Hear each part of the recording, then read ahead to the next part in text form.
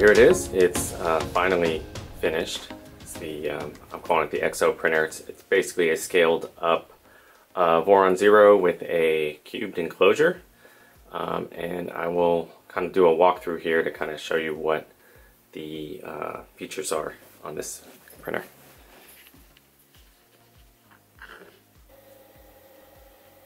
So we'll just go through the basics here. I knew I wanted to have something similar to like a V0, one of like smaller Voron printers, but the build size of like 150 I think is what it is. It's really small.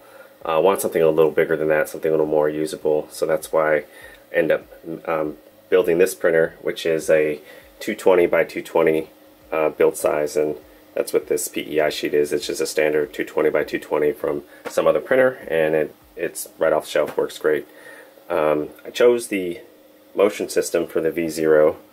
Actually, this is Tiny M motion system, which is a V0 that's scaled up to use 20 by 20 extrusions instead of the 15 by 15. So it's a little bigger, a little more robust, and works great with this size build sheet. Probably even go a little bigger, but right now that's all this is 220 by 220.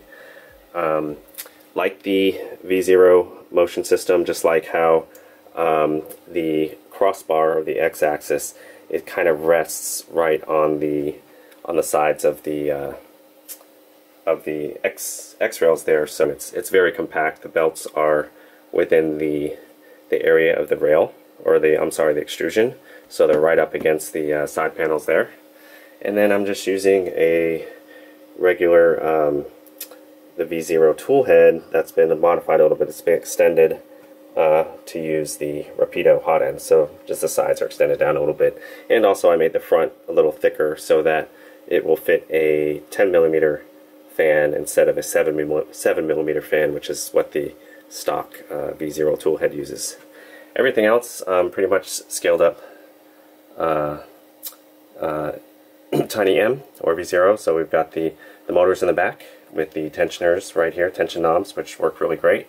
And then also with the way this setup is, all the motors are outside of the build area, so you don't have to worry about overheating or cooling your stepper motors, which I've never actually had an issue, but you know, hey, that's something to think about. The Z-axis is lifted a lot of the design from the snake oil XY, and then I modified the carriage here. These are MGN9s. Basically all the rails here are MGN9. But these are MGN9s on a belted system. This piece up here is pretty much lifted from a Voron 2.4. And then it goes, the belts go down through the bottom here, and then I have my motors at the bottom, and these are the geared motors. So you don't need to build a geared box with gears and all that stuff. You just get the stepper motor that's already geared down 5-to-1, and it works great. These panels got them from Sen Cut Sen. These are aluminum composite panels, silver on the bottom and the back, and just white panels for the sides. Looks pretty good. And originally I did have these hard fastened. That's why these holes are here. But what I found out is when you directly fasten the panels to the frame, even if you have felt in there, which I do, I've got like felt, it's really freaking loud. The whole thing acts as like a speaker box and resonates, and printer's really loud. So I just basically, I removed the fasteners, and I've got these little clips now, like typical Voron stuff, and that's probably why they do it, is to keep the noise down. So that works pretty well too. Running just a standard umbilical here, no drag change, and the way this is designed to come out on the side is that this will kind of coil up on itself when that moves forward and backwards, and it's got great clearance, works really well. Really happy with the way this turned out. Also using the Klicky probe, which is just stuck to the back there. I was also using the standard Voron Z pin probe.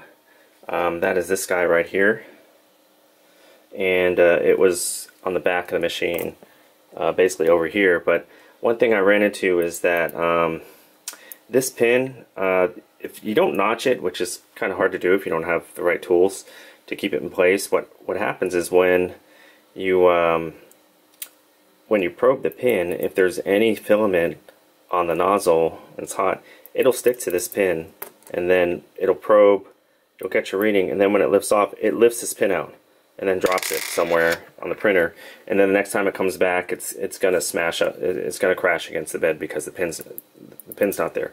So I just took it out, and I'm just using the Klicky probe right now, and it works great.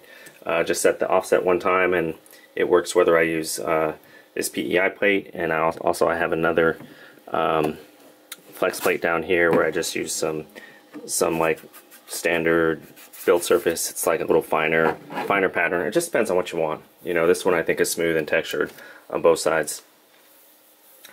On my GitHub version, I've slightly updated the size of the frame. I basically made the front to back extrusions 10 millimeters longer to make it a little easier to add accessories to the back, just to give you a little bit more room. I mean, it works the way it is now, but it's pretty tight. So the new model has basically 10 millimeters more depth to allow for, I guess, more stuff if you want to put on the back, or a little more clearance for stuff like that. So I'll show you the back here in a minute with the electronics. I'll get this thing turned around. So here we have the back of the machine, and you can see the umbilical and the PTFE tube just come out this little fitting that I made. It's basically two fittings, one on the inside, one on the outside, and it's just a friction fit there. And then as everything comes in here, I'm running a octopus, just standard octopus. That's behind. I made this shroud for the fans, and these work really great, obviously, for cooling. And I found out in Clipper you can set the speed, so I don't have them running at 100% because it'd be really loud, so they're probably running at, I think, 50% right now, and they seem to be doing just great. And then here's my Pi with a similar fan header that I think I got on Amazon or something. And this little guy is also, you can program it to basically ramp up as the Pi gets hotter, or just have it static on 25 or 50% or something like that. Looks pretty tidy. The power supply is underneath. I don't know if you can see it there, but there's the power supply, and you can see one of the geared motors back there. So the 3Z motors are on the bottom, power supply is on the bottom, and then all the other electronics are right here on the back panel. Keeps it a little cleaner. And then here's my exhaust filter system. So I had the grill on the other side, the back side here, or kind of looking back straight down, and I just sort of stuffed that with filter media, carbon filters, and it's in this box here with this 180mm fan on the bottom. And this is hooked up to one of the fan headers on the Octopus, so I can control that in Clipper manually set the exhaust, which I found out once this chamber heats up, I can get it to heat to about 40 C pretty reliable. I mean, it gets up there in a pretty good amount of time, and then I just have to set the exhaust fan to keep it from getting much more. I get it's about 45 or so, but it'll keep climbing up even hotter, and then I just set the fan to 60% or 70% to kind of regulate that temperature, and it works pretty well. Seems to print ABS really well like that, and also ASA. So there's the back, pretty clean, nothing super crazy, just your basic BTT Octopus and a Pi, and then I've also got this MOSFET here for heating the bed.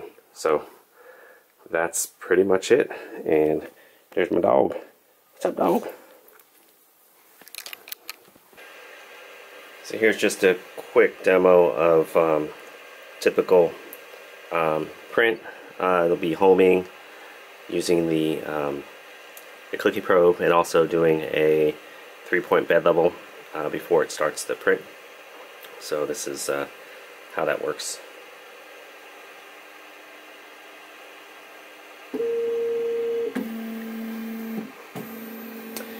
Is using sensorless homing, which is working great. I should say, at least on X and Y. I'm using sensorless homing, using the probe for the Z.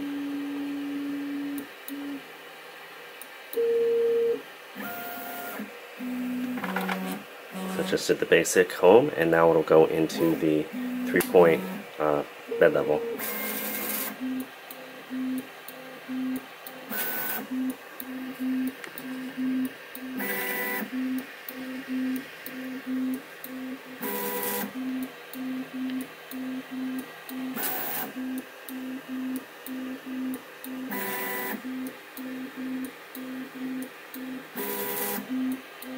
automatic. It's making 3 passes. I haven't printed in a few days, so usually it does 2 passes and it's good.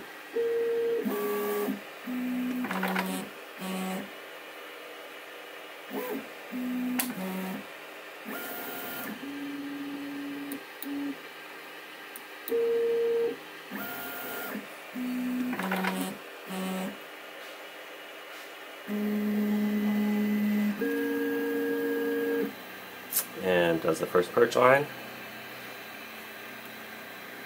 And with that Klicky probe, it's pretty much spot on, perfect every time. I don't need to adjust or anything. Works great.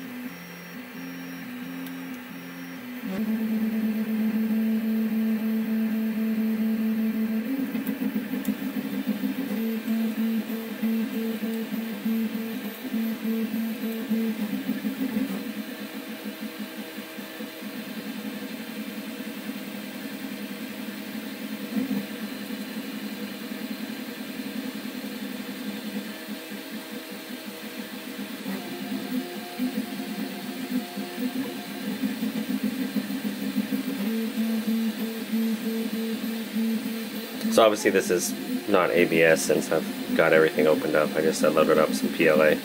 It's about, I think it's 100 millimeters a second. And I set everything to, the walls might be 90, but prints really good at 100. I've actually got it tuned pretty well up to about 150. So working great. So here's just a sample of a 30 millimeter cube that I printed on the machine here. Try to get to focus. See here's the bottom on the PEI. Has that really nice kind of texture. And then the walls came out really good. Kind of hard